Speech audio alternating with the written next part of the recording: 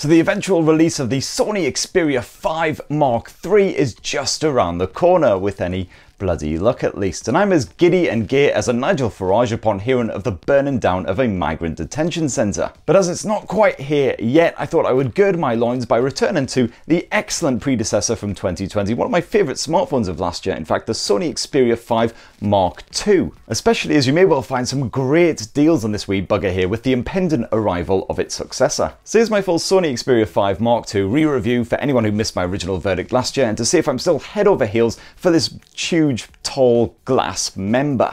And for more on the latest and greatest tech, please do poke subscribe and ding that notifications bell. Cheers! Now Sony's design hasn't really changed up at all for the Xperia 5 Mark III, so we already know what to expect from this one. A tall bugger with pleasingly slender girth, making it a great fit in the hand. Sadly, it is still only available in black and blue, despite all of my hopes that Sony would release more vibrant colours right here in Blighty. But I've got to say the Xperia 5 Mark II is still in great nick. There are a few little scuffs around the bottom edge, and that is it after several months of abuse. That Gorilla Glass 6 finish front and back has really proved its worth. And you know that this thing has bounced off a fair few hard surfaces in those past few months as well, because it's the slipperiest fucking thing I've ever held in my entire life. It's literally as if somebody has taken a slab of lard and rubbed it all over a Calippo. It's even ended up in the bath and the sink a couple of times as well, but thankfully it is full IP68 water and dust resistant, so no troubles there at all. My only other major complaint besides the slipperiness is the sheer number of buttons slapped onto that right edge. So as well as the standard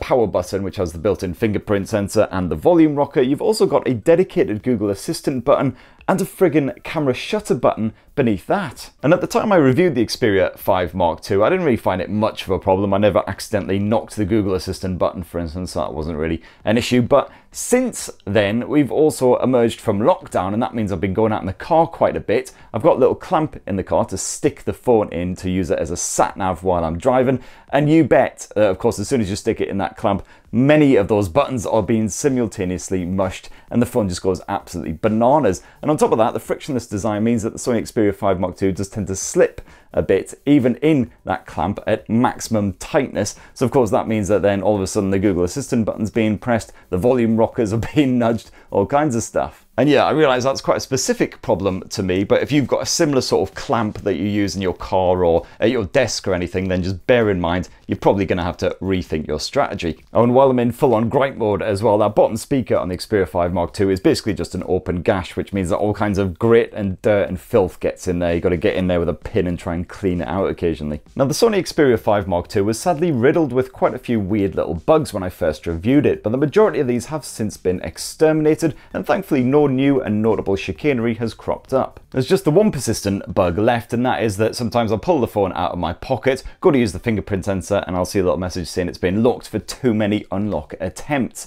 Not sure what's going on there, but it's especially annoying on the Xperia 5 Mark II as there's no face unlock. The Xperia 5 Mark II comes absolutely stacked with handy features though, like the proper one-handed mode, which is definitely useful as reaching at the top of that super tall display can be tricky, while the 21:9 finish is perfect for split-screen multitasking with a pair of apps. But undoubtedly one of the best features still is Sony's fresh gaming mode, which makes the Xperia 5 Mark II one of my favourite go-to smartphones for gaming on the move. The game enhancer is overflowing like a well-clogged toilet with all kinds of useful tools. You got the power boost feature if you're blasting through the likes of Genshin Impact on maxed out settings, and I only saw a couple of little stutters with this active even during a fairly lengthy session. You've also got the focus settings to prevent you from being disturbed, and best of all, that HS power control mode. And this allows you to keep the Xperia 5 Mark II plugged in all afternoon long if you just fancy doing a good bit of PUBG, Call of Duty, whatever, can't be bothered with work or real life. And what it does is it basically keeps the phone powered up, but it doesn't charge the battery simultaneously, thus preventing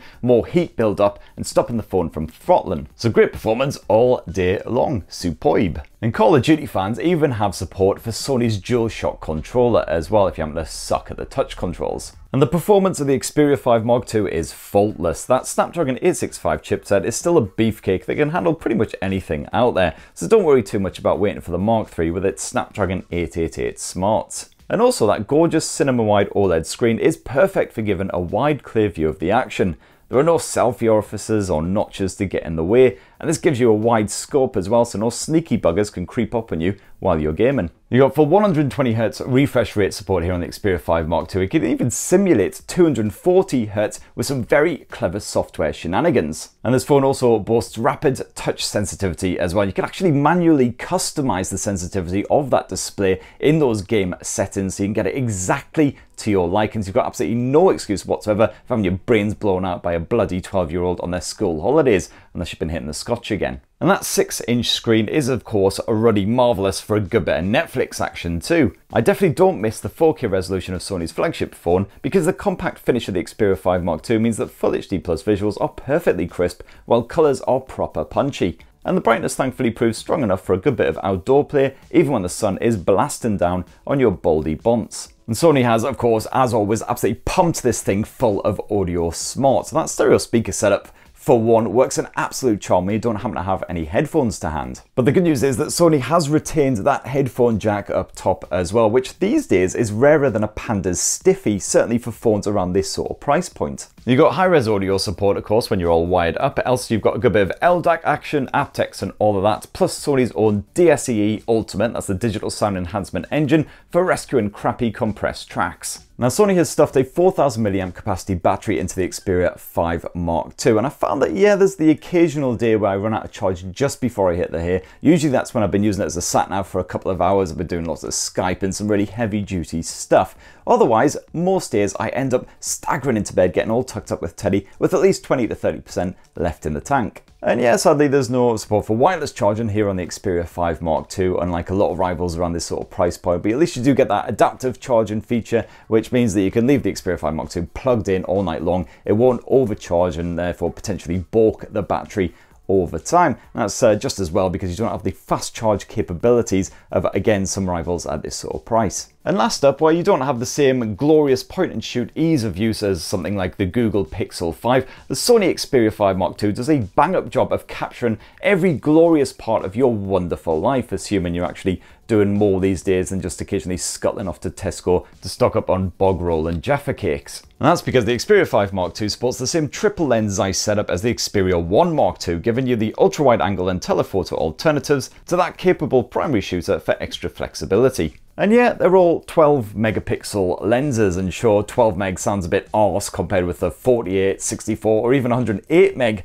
lenses that you get on a lot of smartphones, even budget efforts. But remember, it's not the number of megapixels that counts, it's what you do with them. My test shots still look great when they are viewed back on a monitor. They're packed with detail and they boast natural looking colours, even when I'm up against strong outdoor lighting or ambient indoor environments. The Xperia 5 Mark II also impresses for low-light photography, snapping a series of shots across a range of exposures and blending them together to get surprisingly bright pics without much grain. Thankfully, you do still get a realistic reproduction when you swap to the other lenses as well, although the ultra-wide-angle shooter isn't as impressive as rivals from Oppo and Vivo from 2021, with the usual fisheye distortion all too obvious. Meanwhile, that telephoto effort can get you closer to the action when needed, great for touristy pics now that we're actually allowed to travel more than 10 feet from our bloody front door. But I've got to say, one of the major advantages of the Xperia 5 Mark II and all of Sony's smartphones compared with a lot of the rivals around this sort of price point is the excellent eye autofocus combined with the burst shot feature. And this can capture up to 20 pics a second, which is great when you're trying to shoot active subjects who are off their tits on ice cream and Haribo. As for any photographers who want more precise controls, where you're definitely well served by the Xperia smartphones, because you've got that photo pro mode with full RAW support. You can fiddle with all of the major settings just as you would on a DSLR camera and see the results right there on the screen. And for anyone who's not quite pro, maybe just an amateur photographer or wants to get into it as a hobby, well, the good news is that Sony will be bringing a simpler, more easy to get to grips with version of the Photo Pro mods to the Xperia 5 Mark II,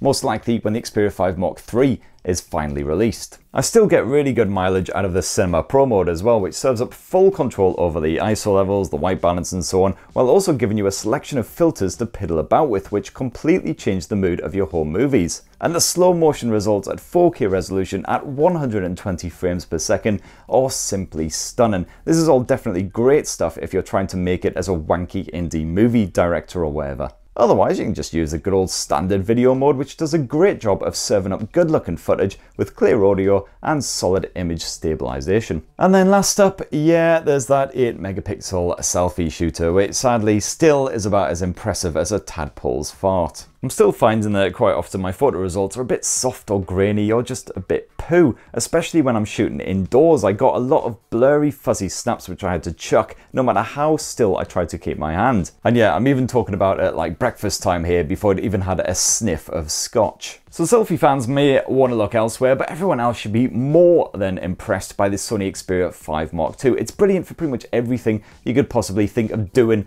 with a smartphone, including of course watching movies, chilling with some tunes, got a bit of gaming action. And selfie camera aside, I really get on with the optics very well, especially the Cinema Pro mode, because I am a bit of a wanker like that. I do like shooting poncy looking video. So anyway, a few little gripes aside, I do really like the Xperia 5 Mark II. I'm looking forward to checking out the Xperia 5 Mark III, which doesn't look like a massive evolution, basically just a fresh new chipset. Hopefully you've worked out some of the little kinks with the Mark II version as well. So stay tuned for an in-depth unboxing and review of that, hopefully imminently. If you've been using the Sony Xperia 5 Mark II or any of the other Sony flagship stuff, it'd be great to hear your thoughts down in the comments below. Please do plug subscribe, ding that notifications bell, and have yourselves a lovely arse rest of the week. Cheers everyone, love you!